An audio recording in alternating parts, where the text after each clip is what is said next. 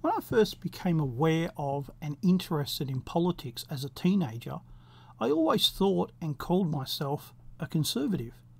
As I look back at that time, I see that I was a classical liberal. In fact, by that time, the late 1980s, the two things were basically the same. Not quite, but nearly. When I started this blog in 2013, I still called myself a conservative. It was Mark Richardson from OzConservative who suggested that we should call ourselves Traditionalists. I was very resistant. Now, I call myself a Traditionalist. I realised that I, like everyone else, had spent my entire life surrounded by liberalism, and that it would be impossible to entirely escape its influence. But that didn't mean that I had to be entirely influenced by it, that I should reject those things that worked against the things that I loved, and that I should reject those things that didn't make sense, particularly the unprincipled exceptions, the things that liberalism said were universal laws, but that it made exceptions for, exceptions that were entirely unprincipled. Over the past 5 years or so, I've completely changed my thinking about conservatism. To be honest, it's been a very slow and reluctant change. I, like many on the right, thought that we were the majority, that most people agreed with us, and that all we had to do was have politicians who were brave and sensible enough to stand up and that things would change. But I'm now on the other side.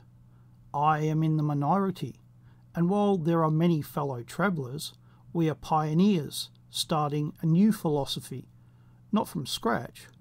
All pioneers come from somewhere.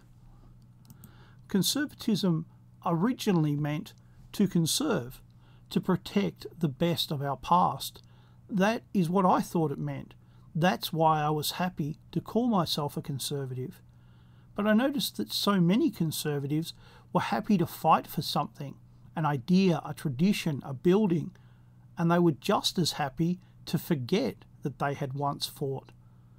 The left never gives up on an issue, but conservatives did all the time. I thought that it was a personal failing, that once the right man was in place, or the right team of men, then it would change. I thought that for a long time. Slowly I came to realise that conservatism was the rear guard of liberalism, that the radicals were the avant-garde, or to use the English, advance guard of liberalism, testing the way forward, and in the rear were the conservatives, not protecting the best of the old order, but using it as cover as it abandons its position to do its real job, to protect the rear of the Liberal army. That explains why it's so ready to fight and then to move on. It explains why it never seems to be confused or annoyed when they have to say the opposite to what they said they supported a short time ago. They are not being disloyal or inconsistent, as we so often accuse them of being. They are being very loyal and very consistent to liberalism.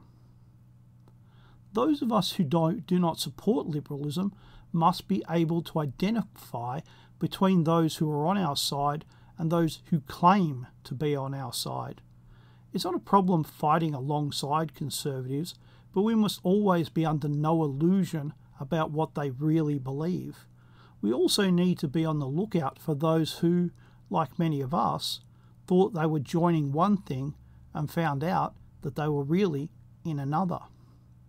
Last but not least, we must hold a mirror up to them so that they can see what they really are. Once the rear guard has been defeated, things can really change.